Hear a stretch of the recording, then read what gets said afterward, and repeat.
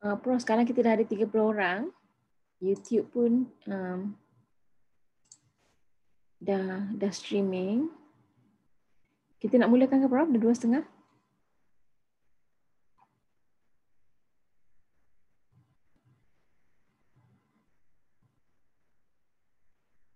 Prof dengar tak?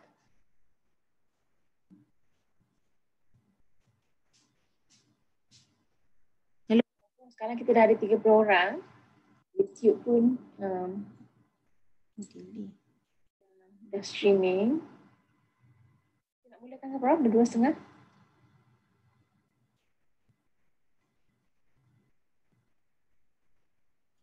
Alright, Mi, kita start now. Okay. Okay, Assalamualaikum dan selamat petang kepada peserta webinar pada hari ini. Rubric Development for Assessment by Profesor Dr. Wong Sulwan daripada Fakulti Pengajian Pendidikan UPM. Sesi hari ini berjalan selama 2 jam. So, kita menggunakan format Zoom webinar. So that's why attendees cannot see the microphone icon tu. So untuk tanya soalan, sila tulis soalan anda di Q&A box ataupun boleh raise hand. So host akan enable your mic. So you need to unmute your mic to ask question. Okay, the trainer akan menjawab soalan sambil-sambil webinar ini dijalankan. So untuk tidak membuang masa, saya serahkan sesi ini kepada Prof. Wong. Silakan. Prof. Thank you. So thank you very much. Good afternoon to everyone. My name is Wong, and I'd like to say thank you to CADe for inviting me to do this session for this afternoon. So for today's learning material, you can get the material from my Padlet, and you can also scan for the material. So there are 2 slides. There are 2 documents that I've uploaded to Padlet. The PowerPoint slides, as well as I have prepared a worksheet, a hands-on worksheet that we will do after we have completed the PowerPoint slides. So I've been informed also that CADe will share the PowerPoint slides, after the webinar session. All right, so this is the learning outcome that I hope to achieve for this course. So upon completion of the training, you should be able to differentiate the various types of rubrics. So there are various types or different types of rubrics available for us to use. I'll share with you 2 types of rubrics for today. And then you should be able to evaluate the suitability of rubrics for the intended assessment task. So what kind of assessment are you going to be giving to your students, and which rubric is considered appropriate for your assessment? And lastly, I hope that everyone will be able to design and develop a rubric. So this session today is more of, first I'll share with you, give you an idea what is a rubric, the definition of rubric, the types of rubric available, and then we will go into a little bit deeper where we look into the anatomy of the rubric, right? So when you talk about rubric, how does it look like? And lastly, this is what I hope for everyone after you've completed this session, you should be able to design and develop your own rubric. So as I go along, if you have any questions, like mentioned earlier, you can raise your hand and you can stop and you can type your questions in the box, and I will respond in mind, whether I will respond accordingly. So just as I mentioned, so this is what I will be doing. First, we'll start off with the definition of rubrics. What is a rubric?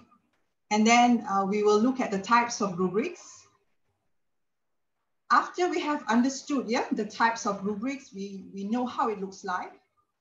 I will then explain to you the criteria, as well as the rating scale for rubric.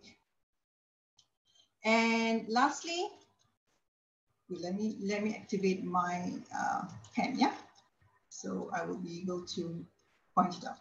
And lastly, this is what I hope for everyone. You should be able to design and develop your own rubric to suit your assessment.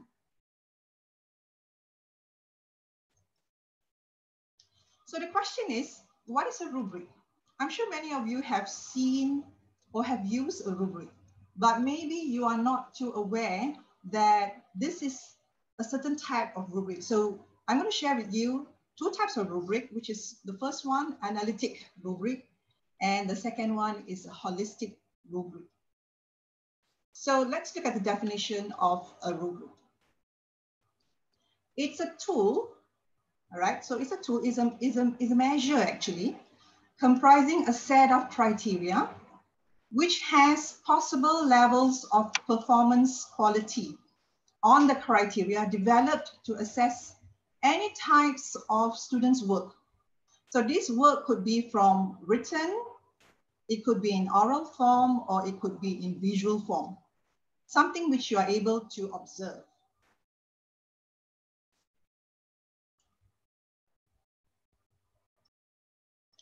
So when you talk about performance, yeah, so what kind of performance are there?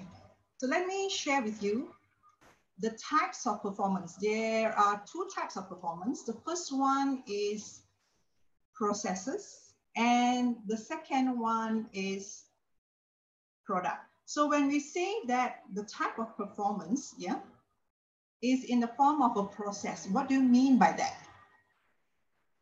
It could be in a physical, it could be a physical skills, it could be the use of equipment, oral communication, or even work habits, yeah? So these are some examples of what we mean by processes. You will be able actually to measure, yeah, your students' performance when they are playing a musical instrument, or they are preparing a slide for a microscope, or even making a speech to the class. So this is what we mean by processes. And for products, so when you talk about performance in the form of a product, what does it mean? It is actually constructed objects. It could be in a form of what we say as written essays, themes, reports, and so forth. And these are some very straightforward examples, yeah, when we talk about products. For example, you can actually assess students' skills, yeah, in developing or creating a wooden bookshelf, or handmade apron, right? So these are some examples of what we mean by the types of performance, and from the perspective of processes as well as products. Now let's look at the anatomy of a rubric. So when I say or use the word anatomy, it means that the component of a rubric. What does it actually constitute? Yeah? Now, I'd like to draw your attention to this one. Criteria that describe the product. So this is an example of an analytic rubric. This is one of the most common rubric used in education. When we are teaching, we want to assess our students, yeah? We give them a certain task, some kind of homework, some kind of assessment. This is a very popular and widely used type of rubrics. I'll explain to you why, but before that, let's look at the component of an analytic rubric, yeah? So it consists of criteria which is on the left-hand side, yeah, of this table. And each of these criteria, right? So you have criterion A, B, and C. What is it that you want to measure in terms of the assessment that you've given your students? Then we have the rating scale. So what is the rating scale? The rating scale actually shows the level of competency or the quality. It's in a continuum. So the example that I have for you today is measured in terms of low, moderate, high. So you could have more than 3 rating scales.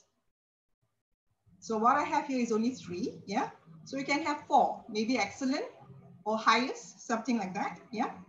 And then the last part would be the indicators. So what is the indicator? Indicator is actually showing the student's ability or the performance, or sometimes, yeah, or it's widely used the term performance indicators. What are the qualities that you want the students to exhibit when you want to measure your students' product or the process? So basically, this is how an analytic rubric look like.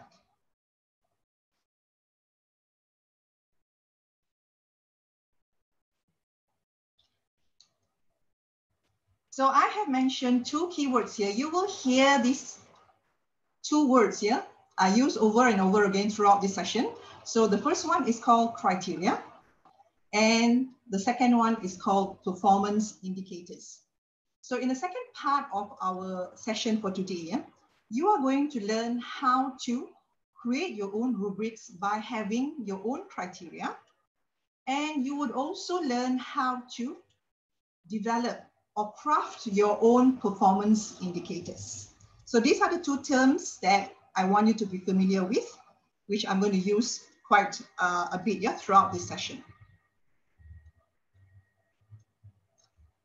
Now, this is an example of how a rubric, an analytic rubric, look like. This is a rubric for a scientific report. Yeah. So the one on the left-hand side earlier on I mentioned is the criteria. So what is a criteria? So for example, when you talk about reports, what do you actually assess? What component of, what does a report consist of? Most likely it has an introduction. It has some information about the research. It has the problem, the purpose, as well as the procedure. So people in the sciences, probably for the lab sessions, your student would probably prepare a report and submit to you. So that is one assessment, the type of assessment that you are giving to your students. And how do you assess your students? Perhaps this is one good example of using a rubric to measure. So if you look at these columns here, earlier, if you recall in the slide that I talked about the anatomy of a rubric, we have the rating scale. So this one we have beginning, which is awarded 1 mark, developing 2 marks or scores, accomplished and exemplary. And so this is where you key in or you write the scores that you want to give to your students. Now, earlier I mentioned that this is the criteria. So let's look at if you want to award 1 mark to your student for the report, then this is because the report, in terms of introduction, does not give any information about what to expect in the report. So there's nothing much that the student has written. As compared to someone whom you want to give full marks, which is 4, presents a concise lead into the report. So the report is very concise, it's very complete. So you see that when you move from here towards the right-hand side, you will see that the scores are increasing. So the higher the score, the higher the quality the report is in terms of the introduction. So what we have in all these boxes here, these are called the performance descriptors. They are describing the quality of the work of each of your students' report.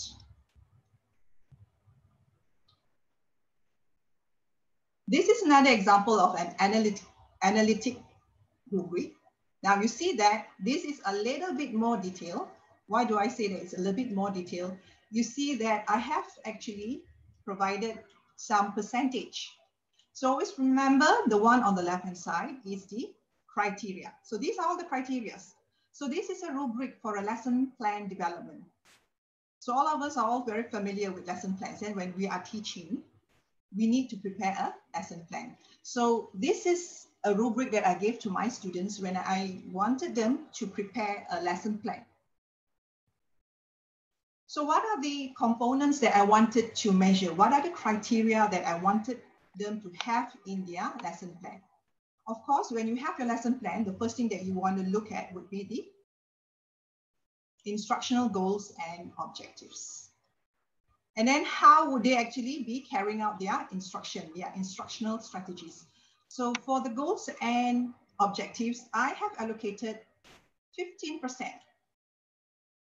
Instructional strategies, 40%. And assessment, 15, technology use, 20, and so forth. So there are percentages that I have given for each component.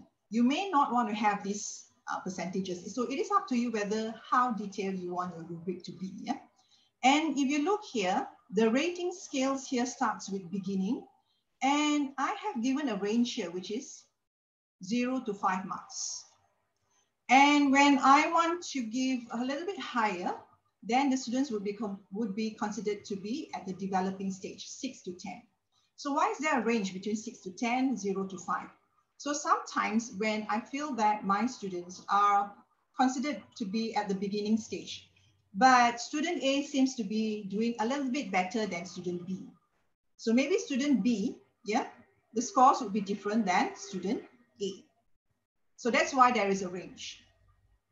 So as you go higher or to the right-hand side of the table, you see that the rating scales goes into exemplary. So as I said before, these are your performance descriptors. So for the scores here, you can see this is where I key in the marks. And then I have the total divided by 2. So 100%, I decided that this is going to be 50% of the assignment. And you see that the descriptors here, yeah, they are all quite long because I want to be precise. Now, when I talk about rubrics here, there are times that you don't have to develop your rubrics. You don't have to spend a lot of time or effort to develop your own rubrics. You can actually Google. There are a lot of rubrics available online. Yeah. So, for example, this rubric, when I Google, yeah, rubrics plus lesson plan, there are so many rubrics available for free for anyone to use. You can use them and you can actually adapt it to your types of assignment that you've assigned to your students. Now let's go to another rubric. This is another type of rubric. And you would see that this is a digital storytelling assignment, yeah? A rubric that I have downloaded from this website here.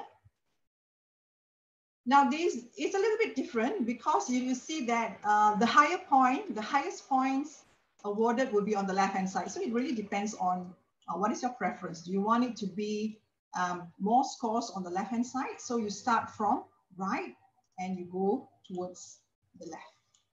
So these are the category, or like I mentioned, these are the criteria. So what are the criteria when you talk about digital storytelling assignment? You want to measure point of view, dramatic questions, voice, soundtrack, emotions. Now, the hardest part about developing your rubric is to come up with good descriptors. These are what I mentioned earlier, performance descriptors.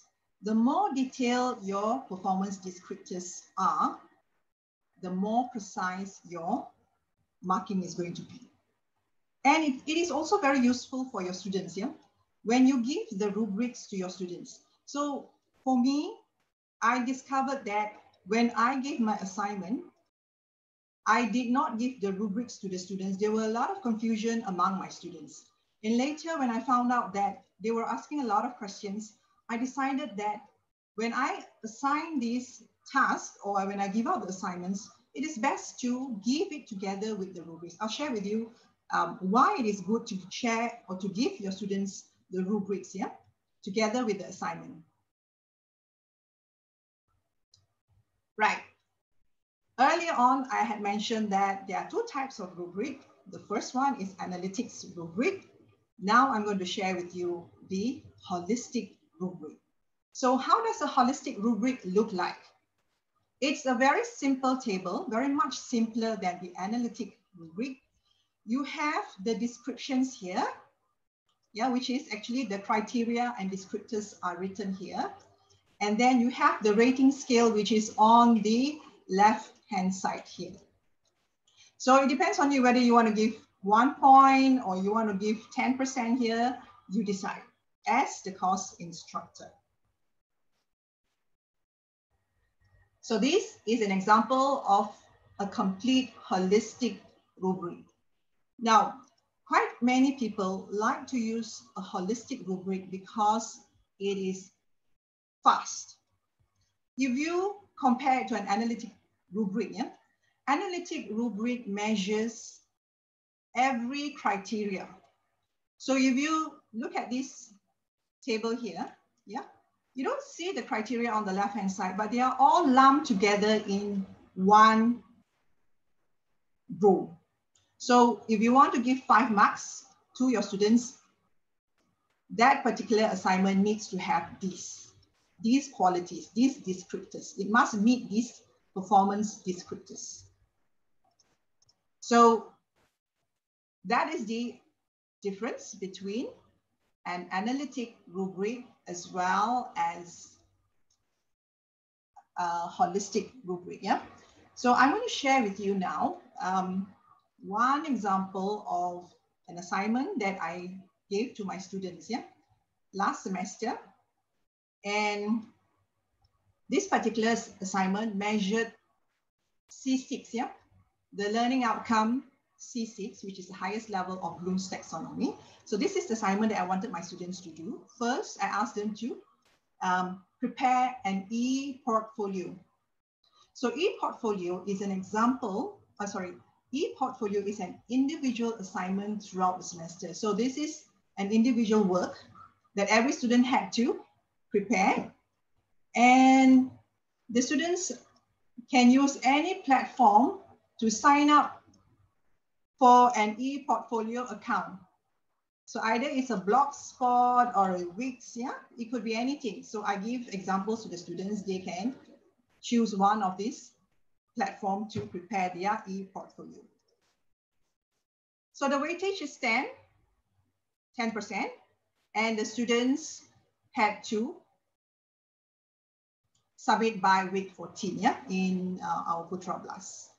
So what was the students' role here? They had to prepare the e-portfolio to post updates and progress about the project. And they also had to share the reflections based on the activities done throughout the semester. Yeah? So they had to write how they felt, what they thought about the entire assignment. And this is the rubric that was developed. Yeah? So it was developed by my colleague, Dr. Masnida, who came up with this analytic rubric. She actually came up with 2. Let me see if I have it here. Yes, we have 2. So I'll show you how an analytic rubric, yeah, can be transformed into a holistic rubric. So it depends on your preference, whether you prefer to use analytic or holistic. Now, analytic rubric, yeah, is more precise because you are measuring the criteria. So there are 3 criteria here for the rubric, yeah, that was developed for the portfolio assignment. The first one measured communication of reflection. The second one measured the students' content knowledge. And the third one measured the students' effort, how much effort they actually put in. So this was an individual assignment. And remember when I said the rating scales, as it goes further from the left to the right, excuse me, we have adequate, developing, competent, and excellent. So excellent would be awarded 4 marks as compared to adequate 1 mark. So look at the performance descriptors here. Learner is merely reporting the summarization of events and learning activities. So the student is just reporting, yeah, not actually explaining, not showing originality there. And because of that, we feel that the student deserves a 1. So as the student here, all right, compared to, let's say, student B, who seems to be giving a little bit more, yeah, in terms of communication of reflection.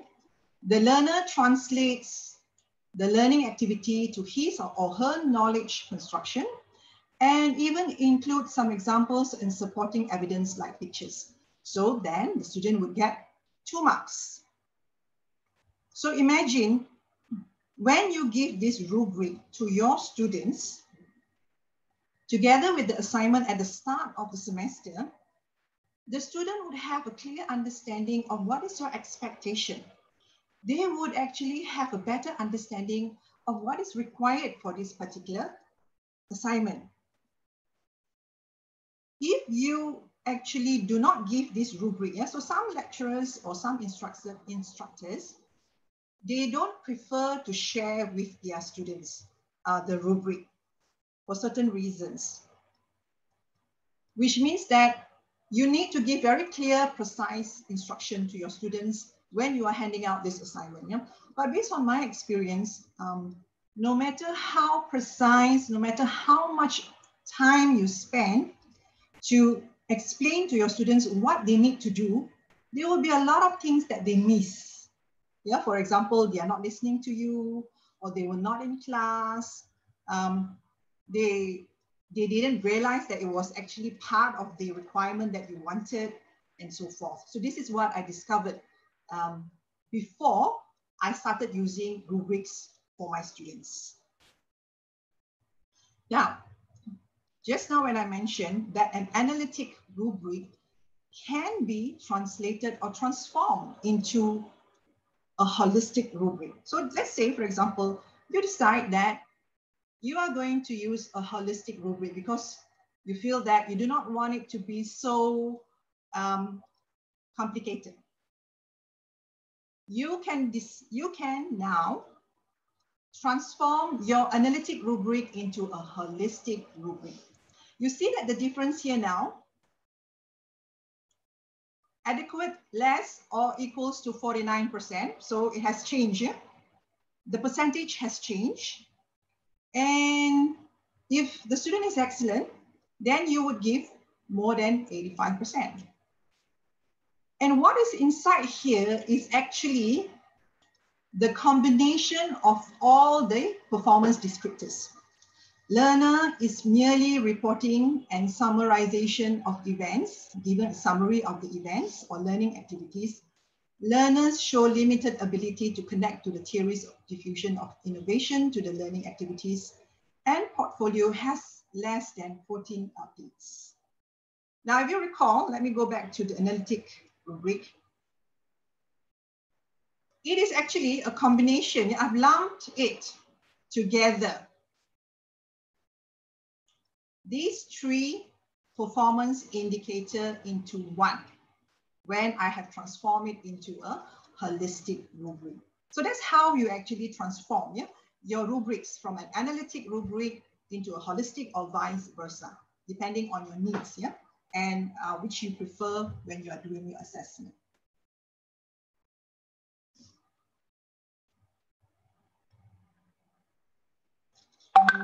Now, let's look at the next slide. Yeah, so this slide shows that there are 2 types of rubrics. The first one is called an analytic rubric, and the second one is called a holistic rubric. Yeah, so an analytic rubric consists of each of the criteria is scored individually, as compared to the holistic rubric when you apply all the criteria at once to get an overall judgment. So basically, holistic rubric is suitable for summative assessment when you want to assess the overall performance of the students. Most educators or most instructors prefer to use the holistic rubric. But when you want to do a formative assessment, you want to be very precise, you want to give feedback to your students, how to improve, then your choice would be analytic.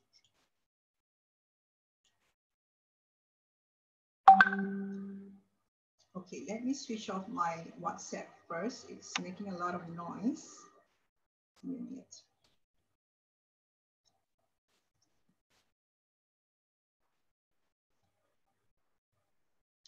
Okay, so let's look at the next slide. Now, the next slide tells you or explains to you the characteristics of criteria. So just now I mentioned there are two keywords in this particular session for today, criteria, and then the second one is performance descriptors. So when you talk about criteria, what are the desired characteristics of a criteria? First, it's got to be appropriate. What do you mean by appropriate? Yeah? The criteria or each criterion represents an aspect of a standard or the syllabus or the curriculum. What is the instructional goal or what is the learning outcome that you want to achieve? Yeah? So the criteria has to match that, or it should be aligned to that. And the second one is definable. What do you mean by definable? It should be, you should be able to define your criteria.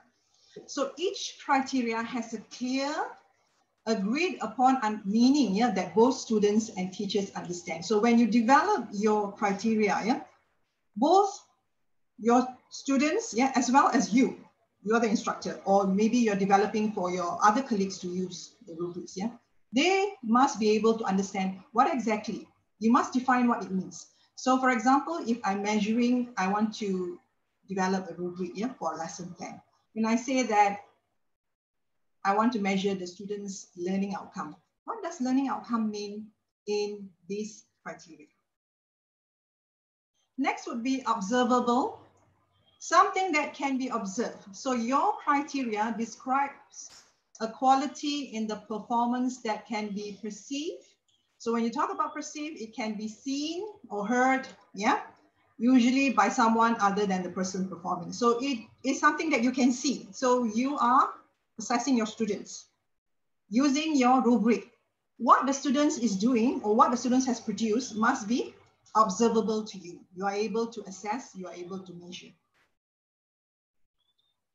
The next characteristic is distinct from one another.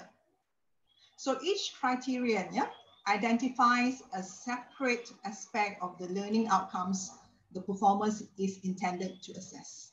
So it must be distinct enough to differentiate.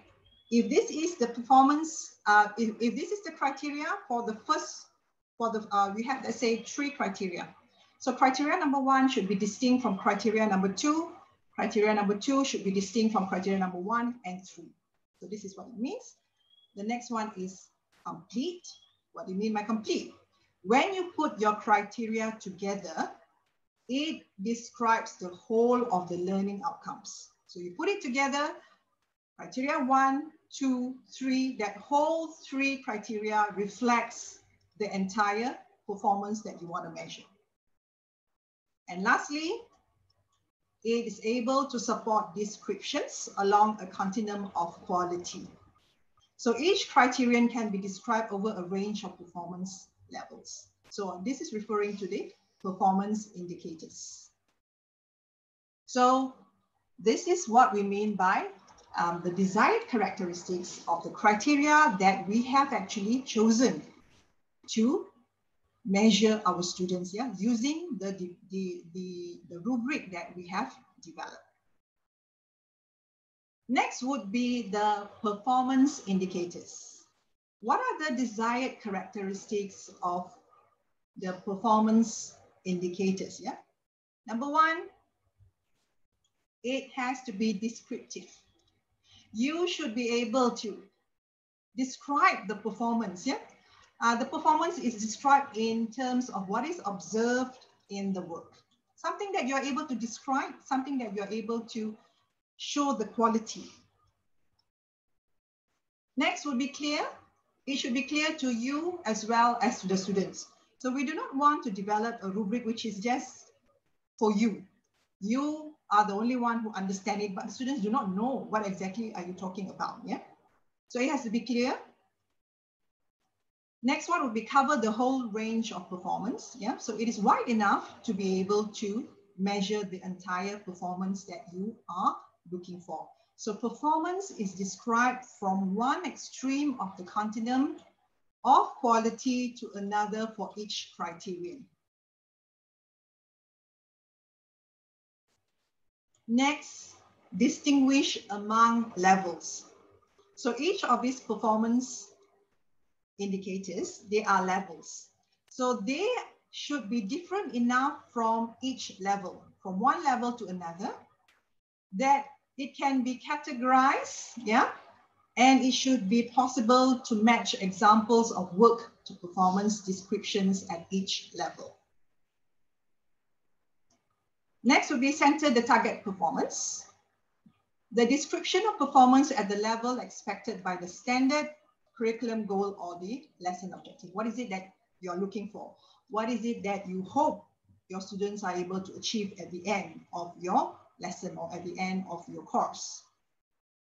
And lastly, feature parallel descriptions from level to level. So what does it mean? It means that the performance descriptions at each level of the continuum from a given standard describe different quality levels. So we are looking at the students' quality, the performance. You're talking about the students' performance.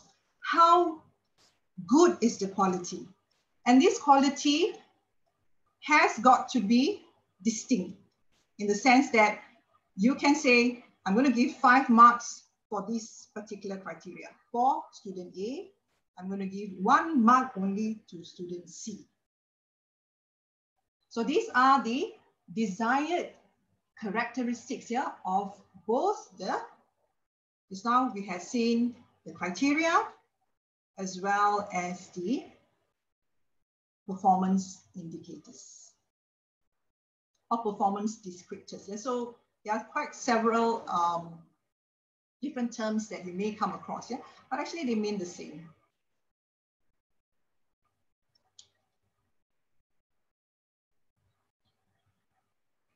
So what we have covered from the start of this session, yeah, first we did the definition, right?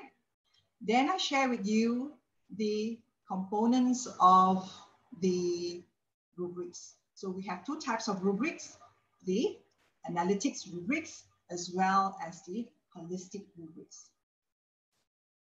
And then I shared with you, I discussed with you the desired characteristics of the criterion as well as the performance indicators.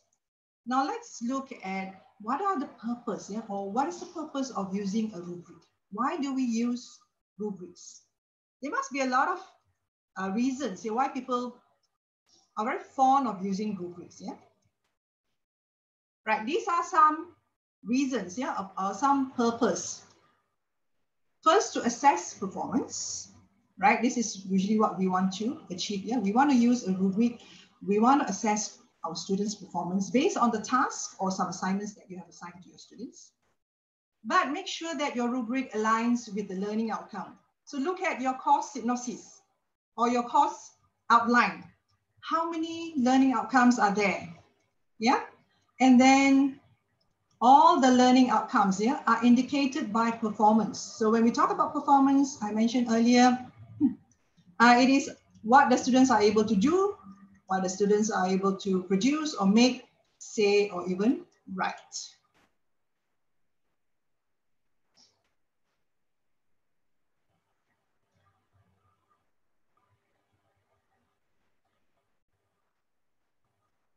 What are the benefits? There must be some benefits here, that why rubric is considered as popular when we want to assess our students. Yeah?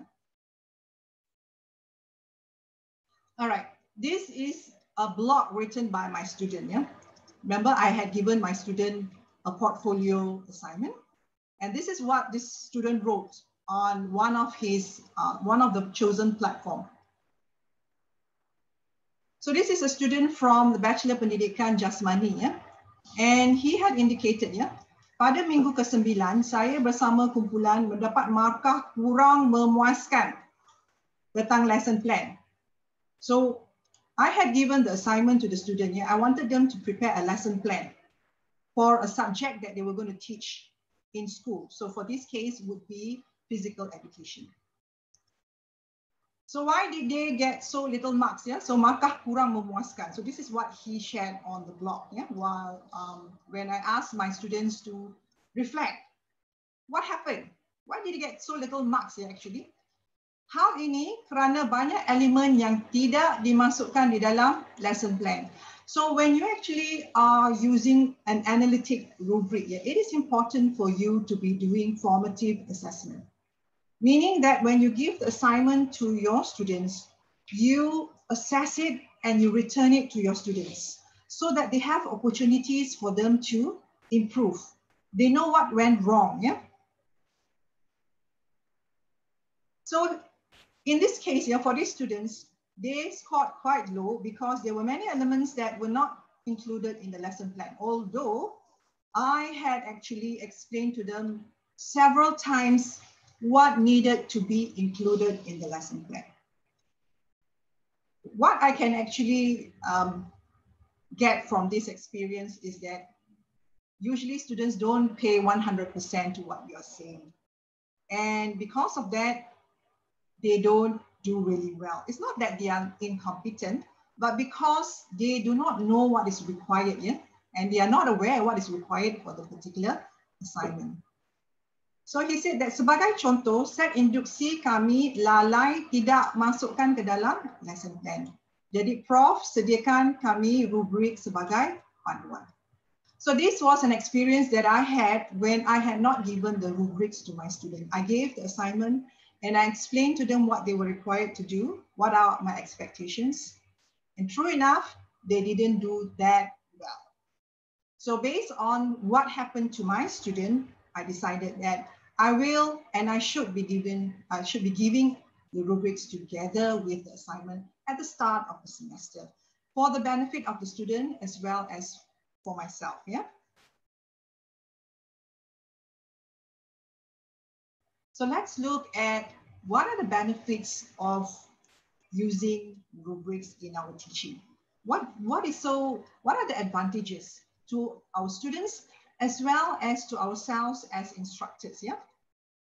Now let's start here first, okay, on the left-hand side, the first one. Rubrics allow us to communicate expectations.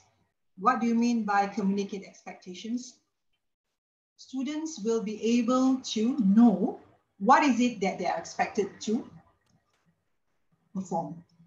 What is it that they're expected to deliver?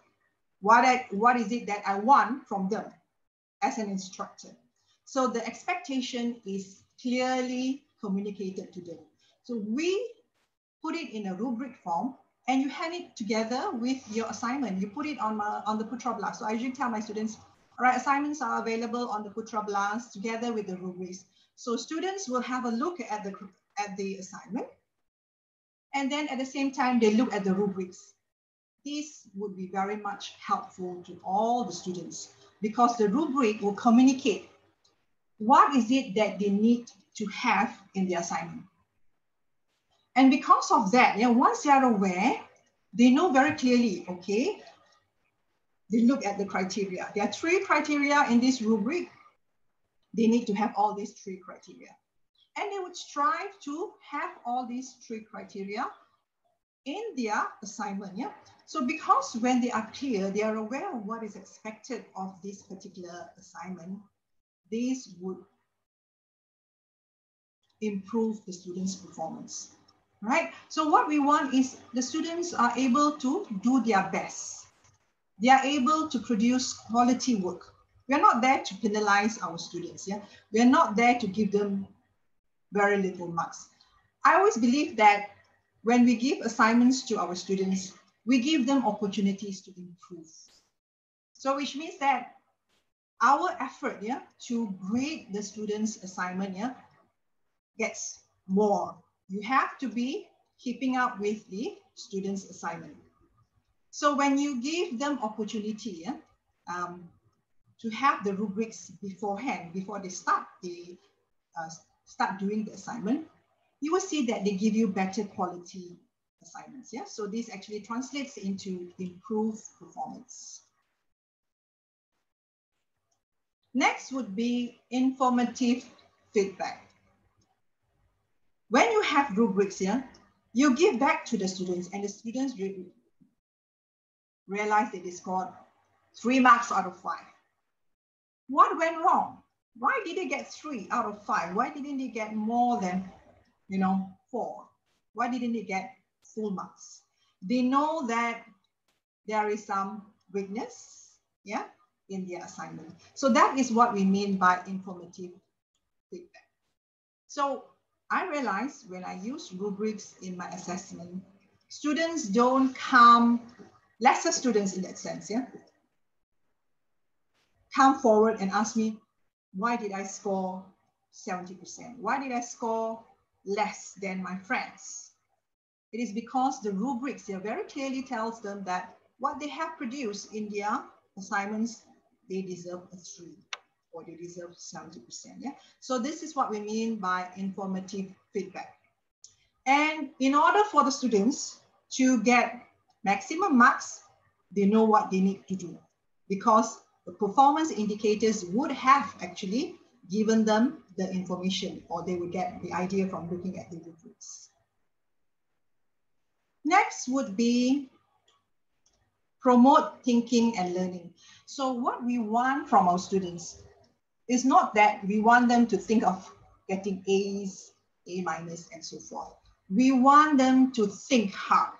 If I want to score 5 maximum for this assignment, and they look at the rubric, that is the highest mark, what they need to do, what they need to include in their report. So it makes them think harder, all right? It makes them learn.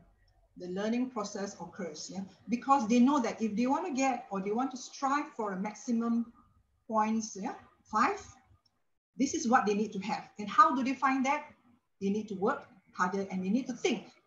What do I need to include? How do I write the paragraph, for example? And lastly, inspire fairness. Using rubrics, I can say that it's very fair. Students will understand why they score 5 instead of 3, yeah? Because they did not meet the criteria that was actually, or they did not meet the performance indicators that was set for 5 marks. So inspire fairness is that what they get, yeah, is because this is what they had in their assignments. If they had done very well, they got, let's say, more than 85%, yeah? They deserve it because all the performance indicators, yeah, were met in the rubric. And what I noticed, yeah, over the years that I've been using rubrics is that students do not come and demand for marks. They are generally very contented. They feel that that's the marks they deserve because it's very clear cut in that sense that the rubrics shows very clearly why they scored low or why they scored high.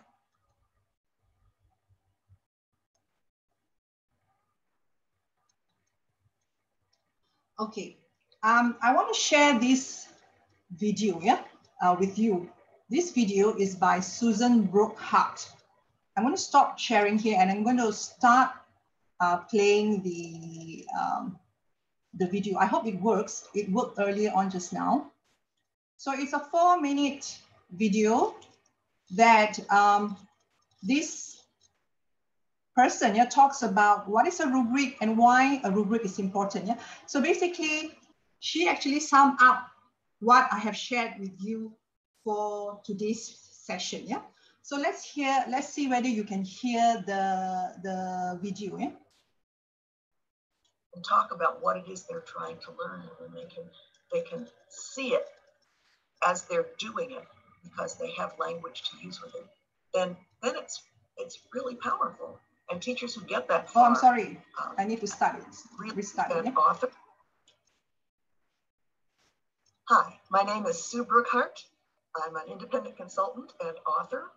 I've been asked to talk a little bit about rubrics, what they are, what their benefits are, and how it is for teachers who use them.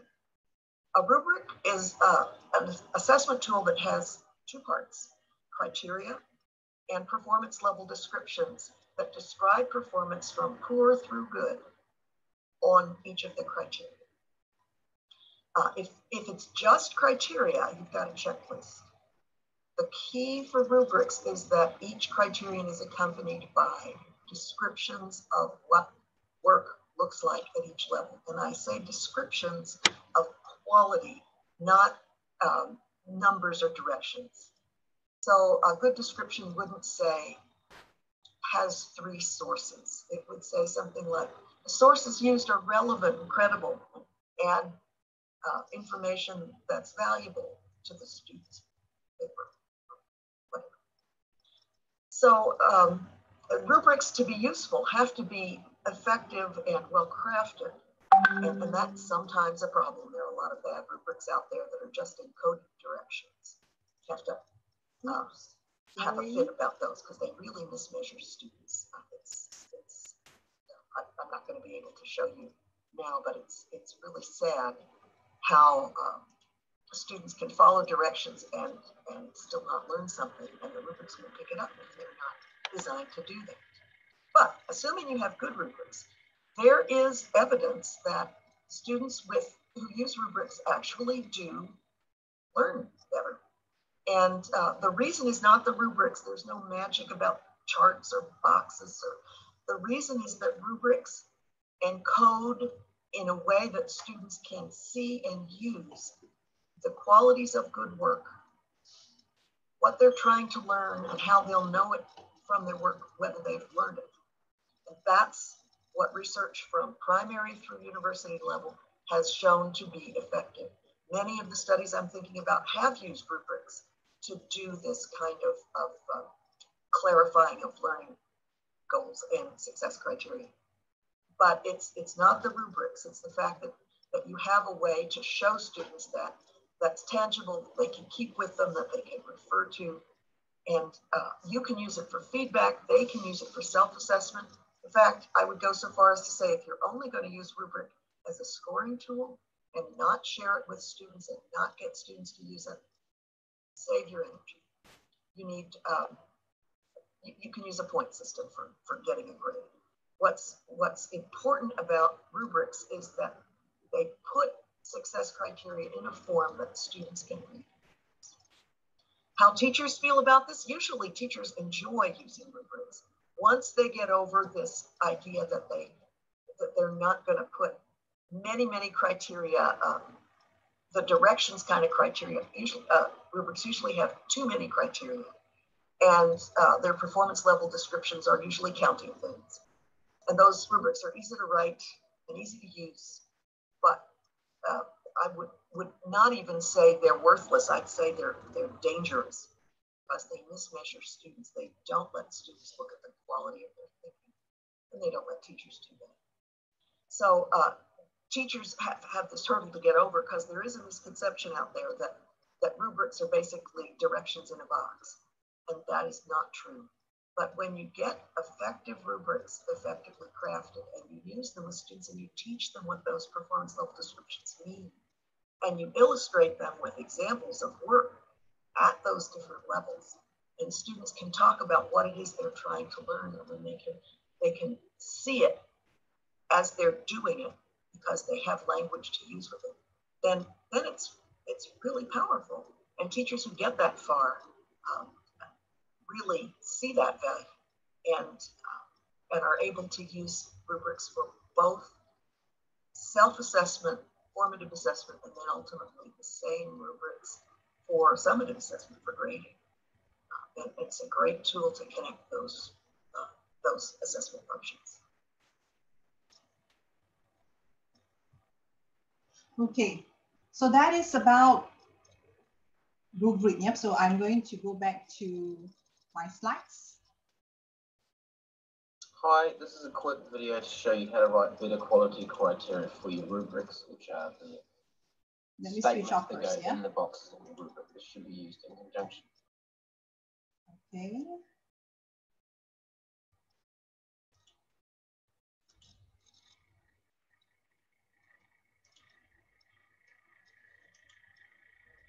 Let me go back to my slide. So if you want to watch again the video, yeah, I put the link in my slides, yeah, and that basically is the summary, yeah. So she is actually the author of this book. So I would really recommend you, if you're interested to read and to find out more about rubrics. This author, Susan Brookhart, the lady that you saw in the video, she came up with this very simple book. I enjoyed reading her book, yeah? How to create and use rubrics for formative assessment and grading. You can refer to this book. All right, we have done 1 hour of the session, so I think probably we can have some Q&A, or if you want to take a break, I'm not too sure. So are there any questions that you'd like to ask me?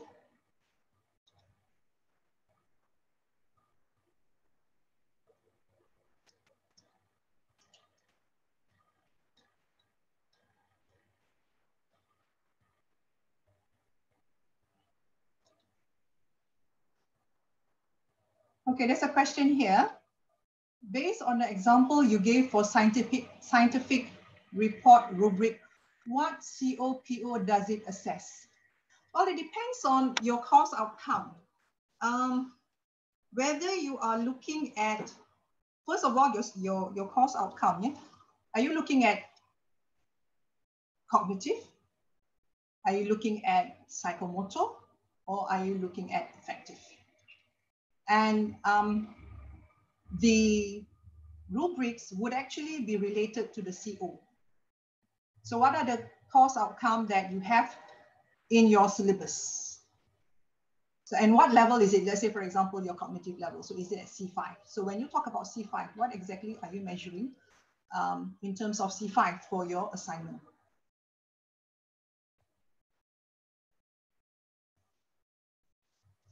Is there any other questions? So basically, when you design your rubrics, yeah, you are the one who is going to decide what level of the course outcome that you want to measure, and make sure that it aligns back with your learning outcome.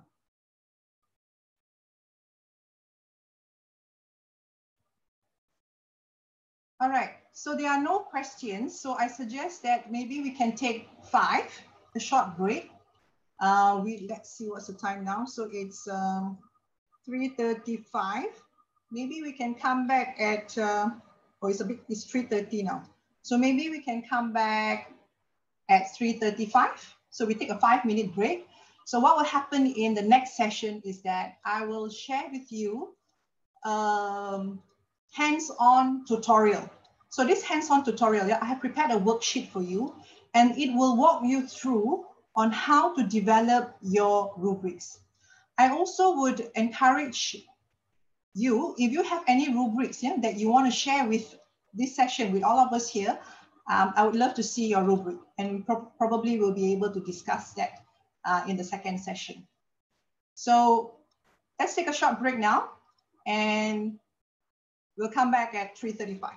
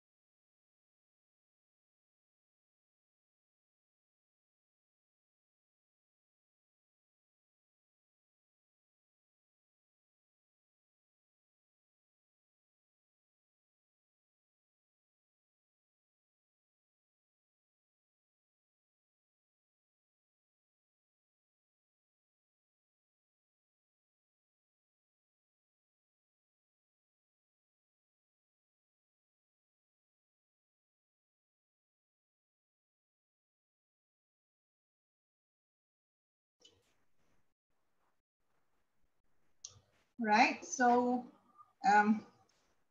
is everyone back from the short break? I think while waiting for the rest, let me answer some questions. Yeah, sorry, I missed the first question. Yeah, there's this question about PO, program outcome. How do we develop? How to relate rubric with program outcome by Noor Huzaili. How to measure the program outcome according to percentage. I think program outcome, if you look at your program and what is the program outcome that you expect from your particular program, yeah? So let's say, for example, I've seen program outcomes like students, yeah, they want the students to continue with their studies. How many percent of the students, let's say, menyambung pelajaran ya, ke peringkat siswaza, or how many percent of the students find a job within 6 months. So from there, you can actually come up with the criteria that you want to measure for your program outcome. And then you decide on the rating scales. And I believe that most faculties are now working on the rubric, the survey that they are now administering to their graduates after, let's say, 4 years of study, and they want to look whether the program outcome has been achieved. So look back at your program outcome. How many program outcomes are there? And then what are the criteria that they want to achieve? And from there, you relate that to your rubrics.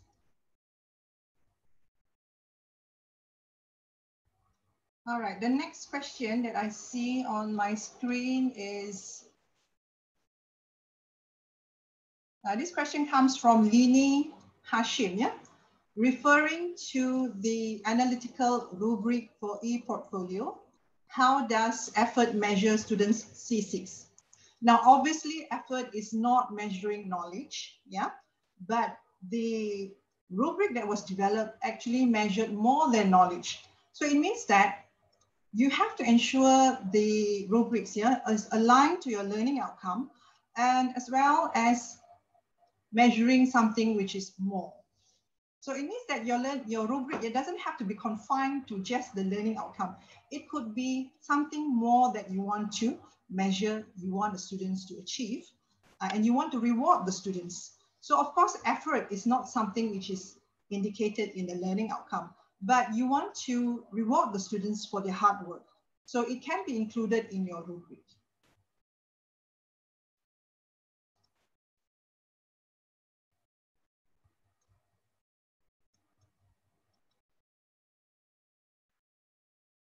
So did I actually answer all the questions? Are there any more questions that you'd like to put on the chat box before we move on to the second half of the session? Yeah. So the second half of the session, I want you all to access this hands-on activity. Yeah. Just give me a minute.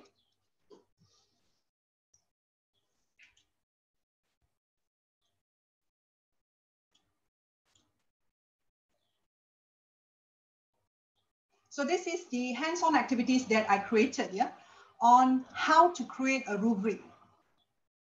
And where do you actually download it from? I'm going to share with you the address as well as the QR code. Yeah, just give me a minute so that I can switch back to my PowerPoint slide.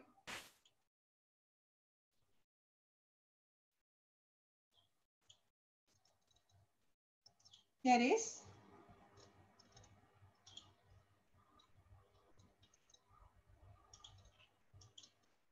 Just a minute, I have.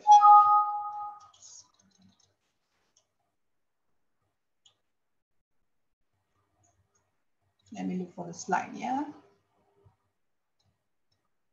Here it is. So please scan this website. You can go to my Padlet to download the worksheet. I have prepared the worksheet. You can download from there. I have put it in a Microsoft Word format so that you can actually type straight into your computers, yeah, as you work along, and we move along for this second half of the workshop.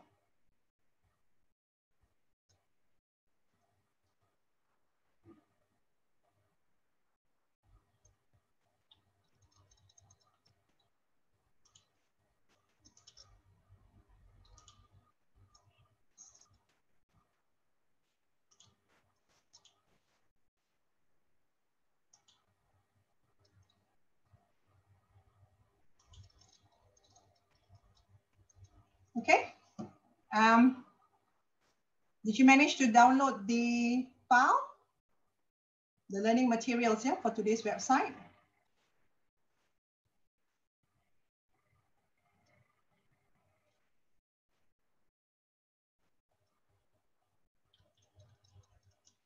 So let me continue with some more examples before we go on to the second half of the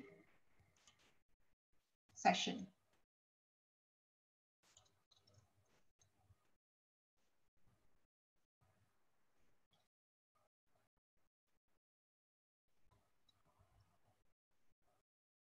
This is an example from the rubric PNGK Bersepadu, yeah, prepared by the higher education. Yeah.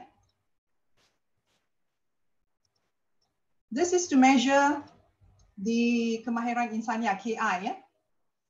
CTS, kemahiran berkomunikasi.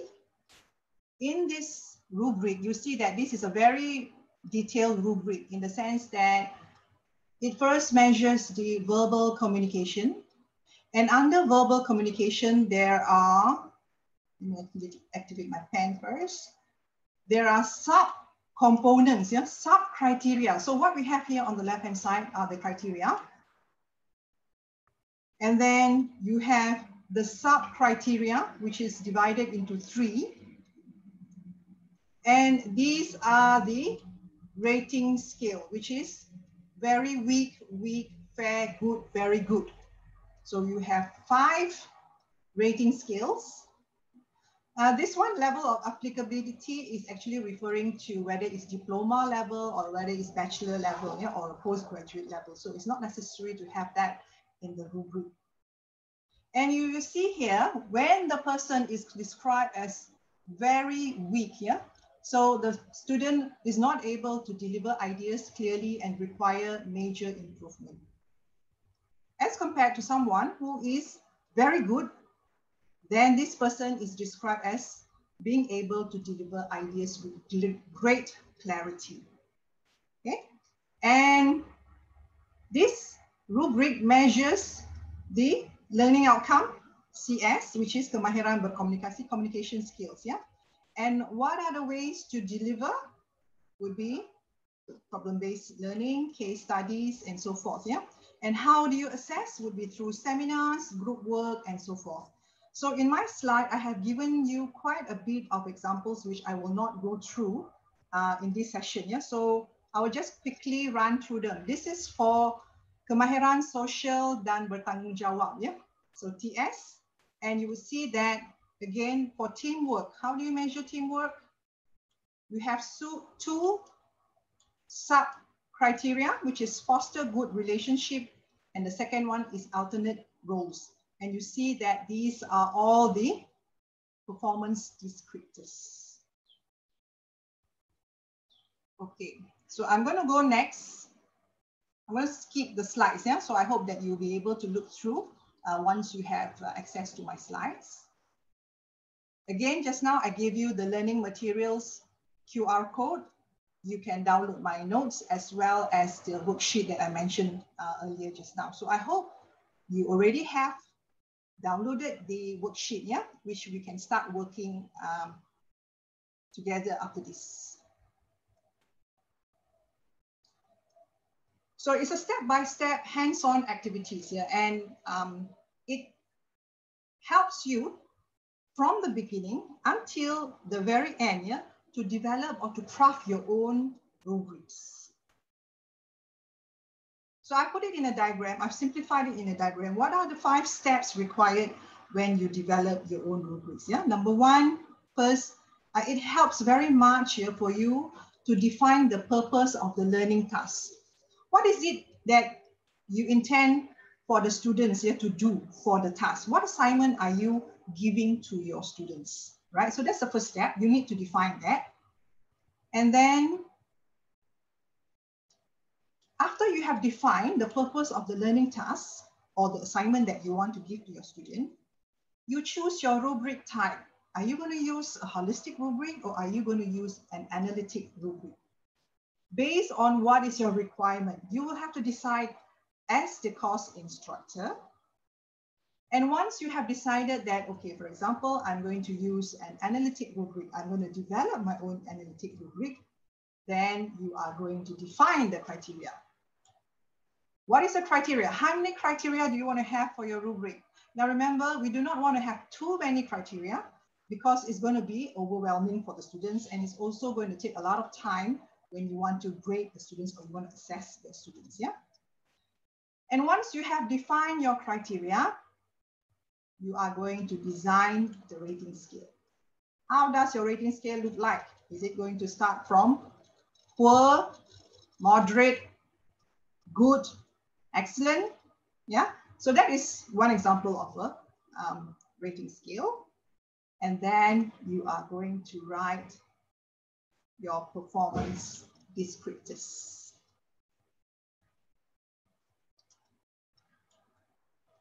So performance descriptors for each scale point. Now, when you develop your rubrics, yeah, the hardest part for me is this, writing the performance descriptors. You have to describe the quality of the performance that you want your students to achieve. And then you are going to decide how many marks or how many scores are you going to assign for that particular descriptors, yeah? But the thing that I can share with you, once you have the rubrics ready, then marking becomes a breeze. It's very simple, it's straight to the point, and it makes your marking very manageable, yeah? And I give back the rubrics to my students when I have finished marking. So there are times when I allow them to improve the assignments. There are times I say, okay, no, you can't improve the assignments, but this is your grade. So they will understand where did they go wrong, what was lacking in their assignments and so forth, yeah? So that is the whole idea why rubrics is really very helpful for your students as well as very helpful to me as an instructor. And I hope that you will find it useful as well, yeah? And I strongly believe that many of you actually have your own rubrics. And if you don't have your own rubrics, you should really look for one. You can just Google, or you can start crafting your own rubrics, yeah? So let's look at the next session. So we are done with the first session, yeah, which is understanding the fundamentals of rubrics. What is a rubric, yeah? Why do we use a rubric? How does rubric help us as instructors? So let me change, let me stop the sharing, my screen sharing now, and I'm going to start with the hands-on activity.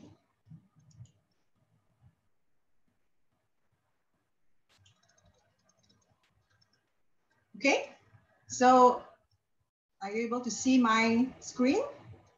This is a Microsoft Word document. How did I actually develop this hands-on activity? I have given questions. These questions is for you to answer, all right? So you ask yourself this question. So let's look at the first question here.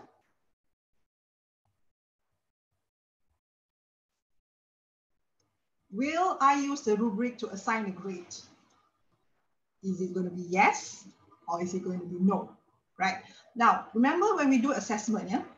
If you had actually followed my alternative, my e-assessment session that I did with CADe on the 28th of March, I mentioned that when you give assessment, your assessments could be graded or it could not be graded, meaning that are you going to give scores or are you going to give grade to your students? If your assignments, yeah, are not going to be graded, do you need a rubric? The answer is still yes, because you give assignment to your student, you want your students to learn. and you want them to acquire more knowledge. Yeah? So the rubrics will actually help them to know where is their weakness and where are their strengths in that sense. The second question, will I use the rubric to give feedbacks so students can improve their performance? Is it going to be yes or no? Is a rubric for a multi-dimensional project or for a simple, straightforward assignment? So multi-dimensional project, perhaps sometimes, yeah, it could be a combination of different courses. So your colleagues, so let's say you teach course A, your colleague teaches course B, and the other colleague teaches course C. And all three of you have come up with one multi-dimensional project which is cross-discipline. So 3 different subjects, but giving one big project. So do you need a rubric? Answer is still yes. Even if you are giving a simple assignment, yeah, which is based on one topic of your subject, it is best to have a rubric as well. What are the learning outcomes? So what are your learning outcomes? Do you have a learning outcome for that particular lesson? Or is it the learning outcome for the entire course? Right? So a lot of things that you need to decide, yeah, when you want to develop the rubric, and how will students demonstrate they have learned these outcomes. So this is your first step when you want to develop your rubrics. This is where you define the purpose of the learning task.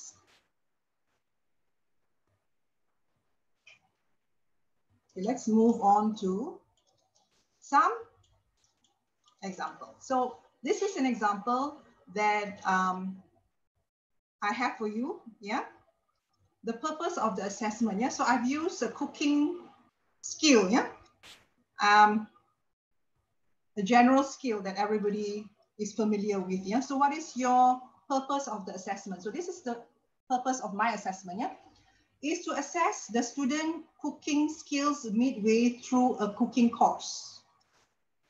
We want to give students feedback on cooking skills, such as following a recipe and making any necessary adjustments, preparing a variety of ingredients and following instructions, and making adjustments so the food is cooked evenly throughout. So I've used an example of baking an apple pie, yeah, here, which requires each of these skills and is the task chosen for this assessment. So this is a very general kind of example that I can think of because I know many of you are from various fields, yeah? So once you have defined the purpose of your assessment, then we are going to go to step 2. So remember, we have 5 steps here, right? So you have an idea of what is the purpose of your assignment, yeah, or your assessment, or the project.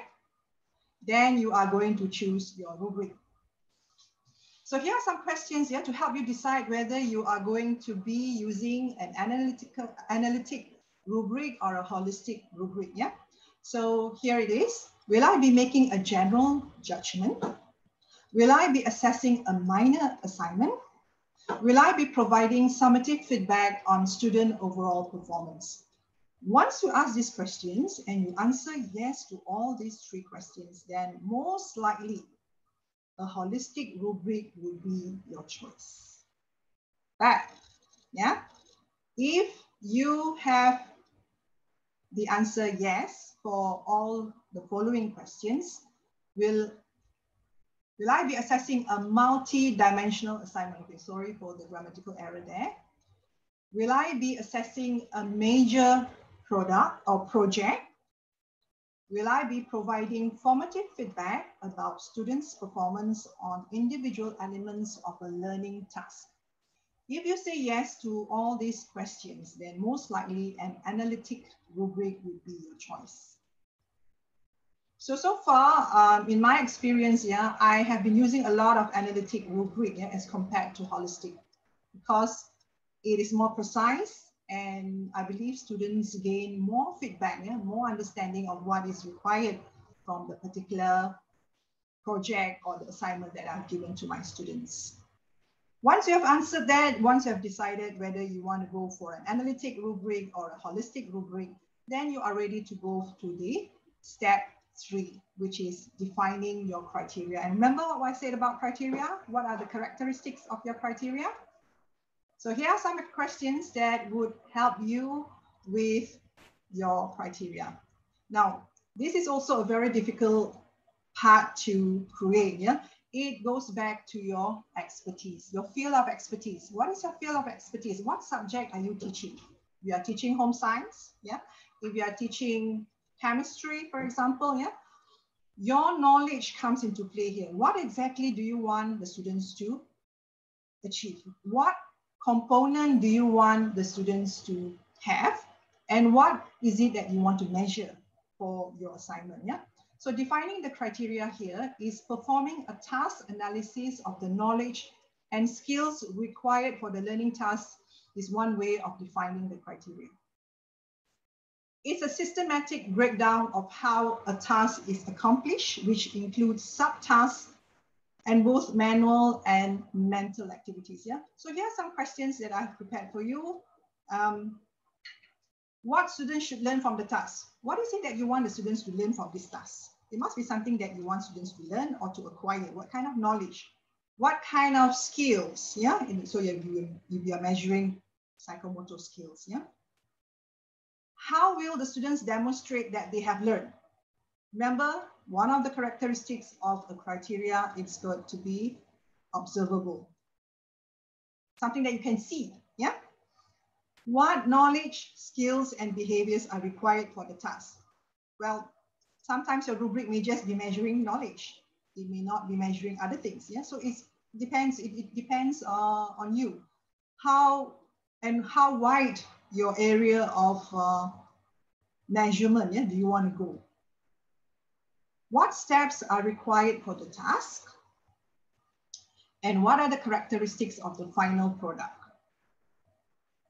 And remember, good criteria have the following characteristics. I have that in my slide here, but just to recall, they should be observable, measurable, yeah? It must be important and essential. It must be an essential part of your learning process, right? Then it is fair to assess your students in that sense. It's got to be distinct from other criteria. So the criteria should not be overlapping. Yeah? So criteria A or criteria 1 is distinct from criteria 2 and distinct from criteria 3, but they are all related to your project or your assignment. So let's look at this one. Yeah? An example of a suitable criteria for baking an apple pie, yeah, as shown in table 2. So I have decided, yeah, so these are all examples that I've taken from the internet. I've given this, the URL at the bottom of this worksheet here, which you can go and have a look, yeah. But let's look at the relevant criteria. I have 3 criteria. When you talk about baking an apple pie, these are the 3 things that is considered. Number 1, criteria number 1, related to recipe. Criteria number 2, which is apple filling.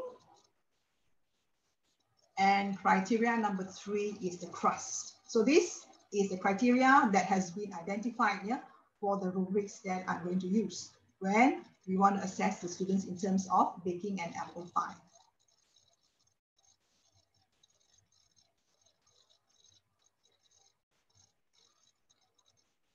So once you have decided what criteria you're going to have, how many criteria, and remember I said do not have too many criteria, you can have 4 to 5 here, but not until 10. That's too excessive in my opinion, unless it's a really big project, yeah, which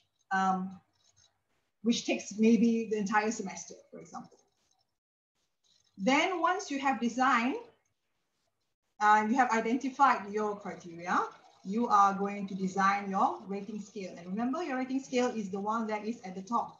So this is an example of a rating scale which has 3 rating scales: below expectations, mid expectations, and above expectations. And you will notice that this rubric doesn't have any scores, which means that it could be a formative rubric. I'm not going to score the students' assignments, but just to ensure that learning is taking place for this particular assignment. Yeah. And when we have the table ready, right? So these are your rating scales, and these are your criteria on the left-hand side.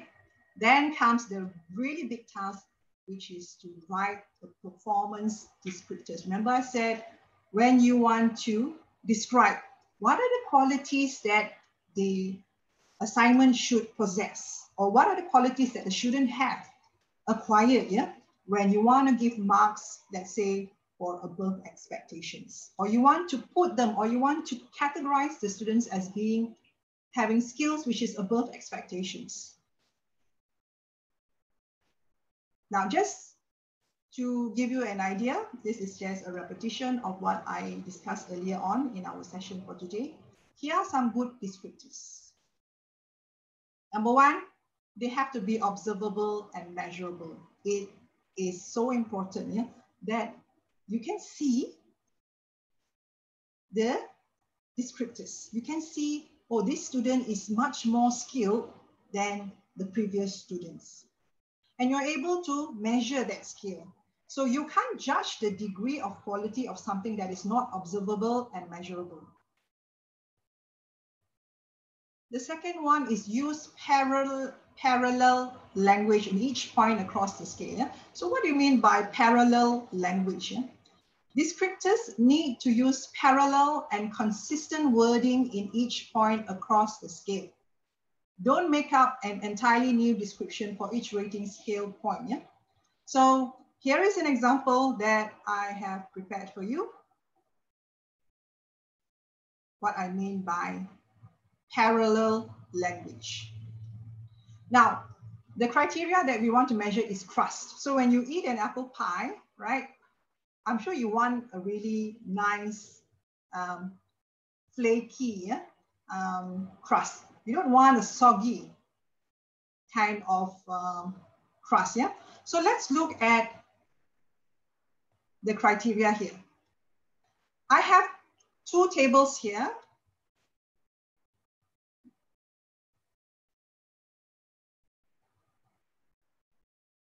The first one here, crust is soggy, heavy, and pasty. Crust is somewhat too soft, thick, or hard. Crust is flaky and light with even consistency. You will notice that these three descriptors are not parallel as compared to the one at the bottom. Look at the one at the bottom. Top and bottom crusts are not light and flaky. Top and bottom crusts are somewhat light and flaky. Top and bottom crusts are very light and flaky. So the one at the bottom is all talking about how flaky your apple pie is.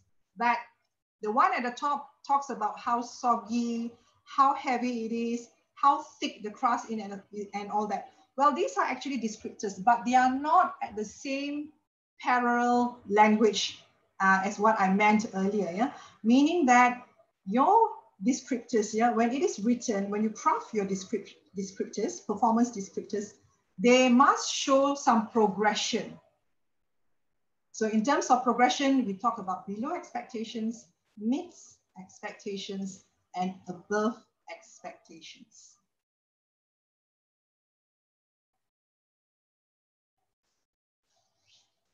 Once you have decided and you have got that done, yeah, in terms of the parallel language, then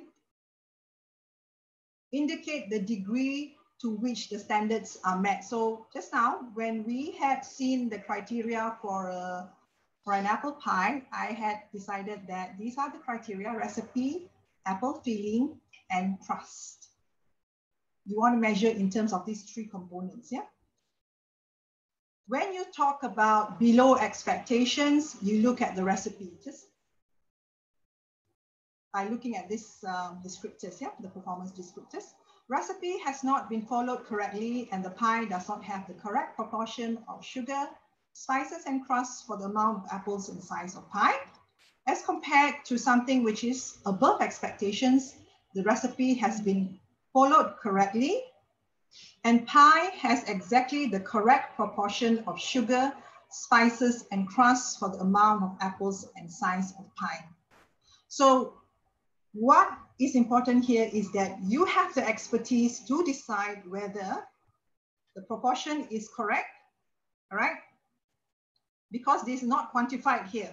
It doesn't say how many percent or how many grams of sugar, yeah? But correct proportion, meaning the person who is going to use the rubric as well as the person who is going to assess the students here would be an expert, someone like you, the class instructor, yeah? So these are the 3 criteria for the apple pie. And I also mentioned when you have prepared your analytic rubric, you can actually transform it into a holistic rubric. So when I transform the holistic rubric, it becomes a little bit different. You can see on the left-hand side, it starts with beginning. Someone's quite immature, yeah, in terms of baking, developing, competent, and someone who is very accomplished, very good at baking apple pie, yeah. And remember, I also mentioned when you want to develop your performance indicators or performance descriptors, the holistic rubric is a summation of all the performance descriptors.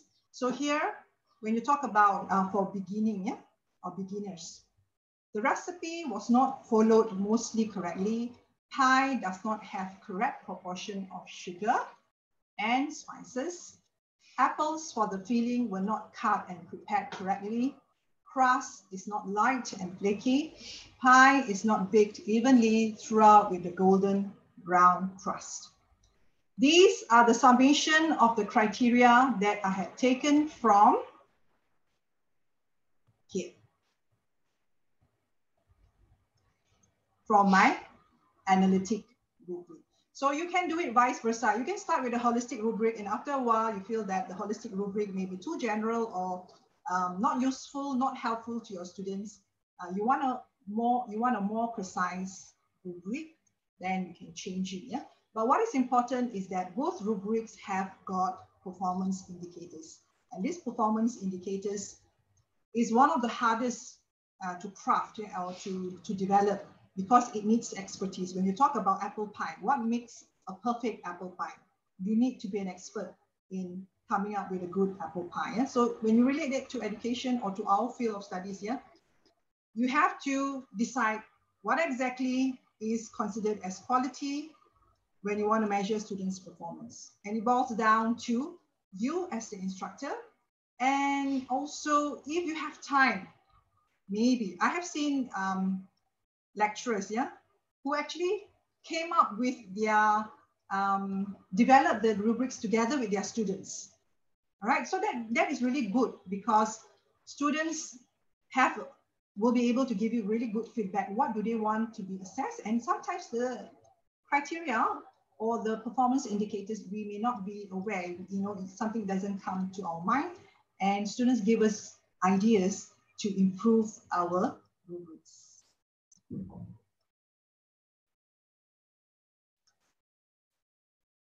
I think that's the end of this second session. Yeah.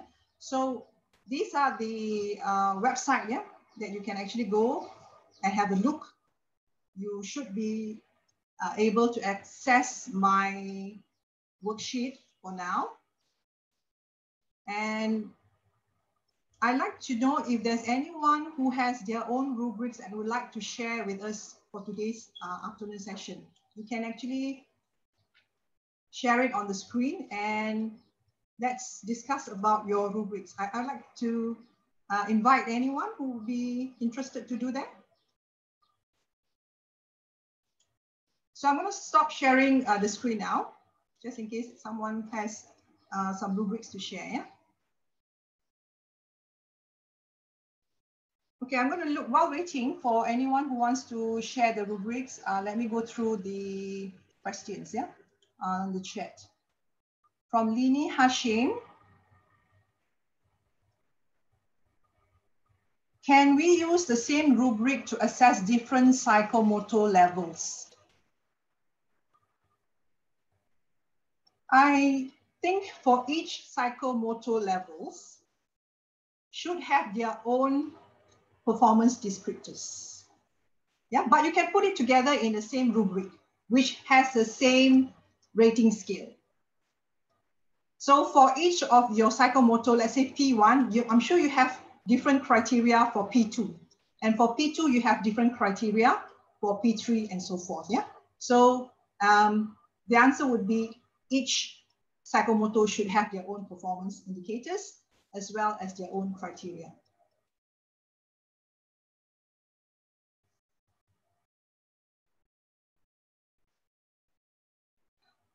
Is there any questions that some of you would like to ask as well? Our moderator would unmute you, yeah? So currently everybody is muted.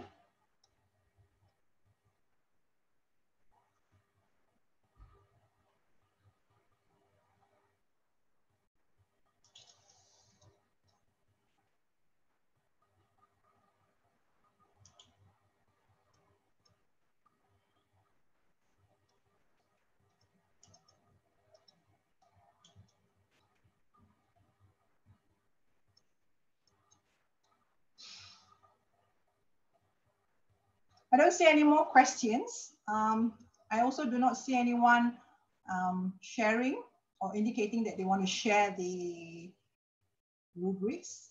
Now, before we end our session, yeah, I like to share with you how I administer or I share my rubrics with my students. Yeah, when I give my students the rubrics, I give it together with the assignment. I upload it to the Putra Blast, and the rubrics is either when, let's say, for example, before this pandemic, we all ask our students to hand out printed assignments, yeah? And I ask them to print out their own rubrics as well. But when you have, in this situation where we don't see our students, they are not in campus, all their assignments are all uploaded here to our Putra Blast. They're all in digitized form. The rubrics, you can just grade them. In the sense that, yeah, you don't need to print them, right? So having rubrics, I would actually encourage you to have a rubric, which is a one-page rubric, which is much easier to handle. If you have pages and pages of rubrics, it will take quite a bit of time for you to grade your students, yeah, unless it is necessary to have so many criteria. So keep your rubrics, yeah. So if you notice, the rubrics that I shared with you are all one page long only. Very easy, straight to the point, and they have less than 8 criteria. Yeah? So when you craft your rubrics, choose the most important criteria for that particular assessment or the assignment that you have assigned to your students.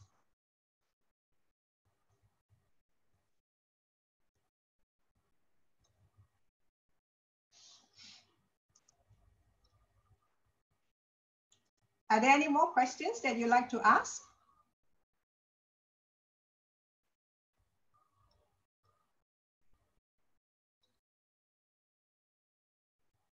I don't see any more questions. So perhaps maybe I can hand it back to the moderator. So don't forget to take your attendance. I think there's an attendance that you can actually sign up. Yeah, Prof. Thank you. So on behalf of CADe, we would like to thank Prof. Dr. Wong Soon Wan for the webinar today. And to all attendees, please do not forget to record your attendance using the link in the chat box. Okay, so today we finish early, 15 minutes. So Alhamdulillah, hari ini tiada gangguan. I see one question. Yeah. So okay. Thank you, Prof. And thank you very much, everyone. Participants for today. Thank you. Bye.